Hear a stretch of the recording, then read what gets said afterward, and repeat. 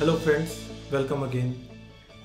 A lot of candidates approach me and say that, Sumit Sir, we have heard Hadoop is dying. Sumit Sir, we have heard Spark is overtaking Hadoop.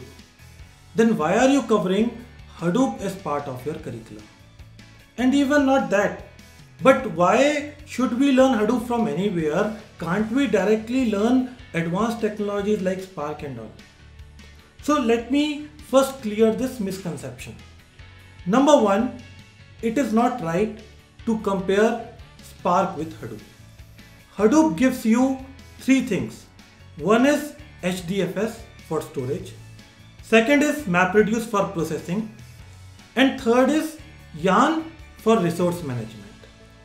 What does Spark give? Spark says, I am just a compute engine. I should not be having my own storage. I am okay to get the storage from anywhere, and you can use any resource manager along with me. I am not bundled up with any of these things.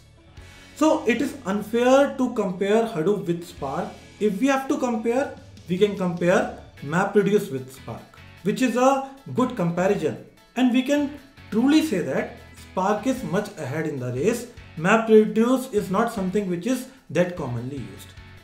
Now, I understand MapReduce is not that commonly used. HDFS and Yarn still has a very major role in the industry. It's not that those things are going away. Many companies are using it. But about MapReduce, let's say MapReduce is not used.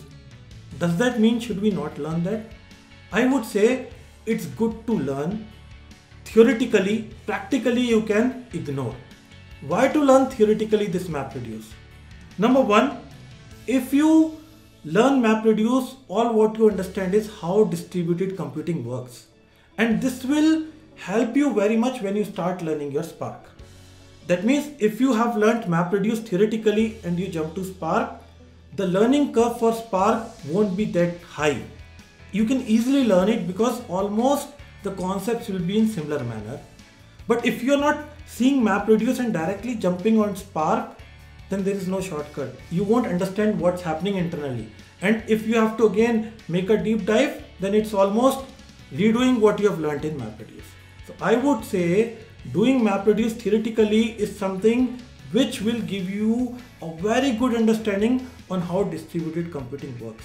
And many other ecosystem technologies like Hive, HBase, 𝗏 are very well used in industry today. Hive is very, very important. So you cannot say that you ignore doing the Hadoop part and directly jump onto Spark part.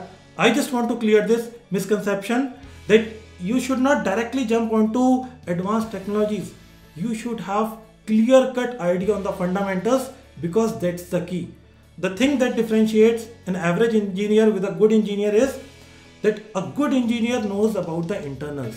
Average engineer just get the output and becomes happy. Your role should not be that the moment you see the output on the screen, you say that, wow, I have written a program. But how efficient is your program? Do you know what internally happens? Do you know how optimization techniques work? I would say focus on the basics, then only you will be able to get these things right. So Hadoop is important even though MapReduce is not used. So learning it theoretically and learning other aspects of Hadoop like HDFS, Yarn, Hive and so on will really help you in the long run. Please do not forget to subscribe to my channel, and if you want me to develop any other video, do mention in the comment section. Thanks a lot.